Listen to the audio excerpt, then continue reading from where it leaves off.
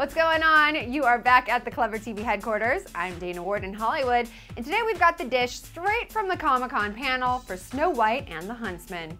People are still buzzing about the panel's stars and their joking ways after Kristen Stewart kicked it off with, quote, "I'm not good at stunts actually. I don't know why I'm doing this, but you better not mess with me because I take myself very seriously."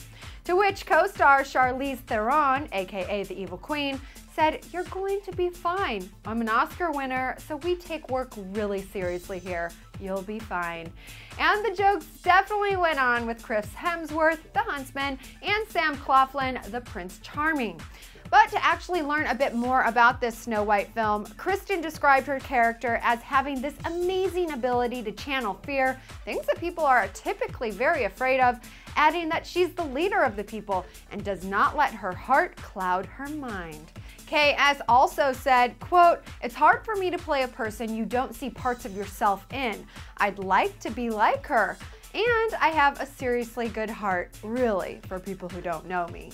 Basically, it was interesting to hear Kristen and cast talk about such an iconic storyline coming to the big screen.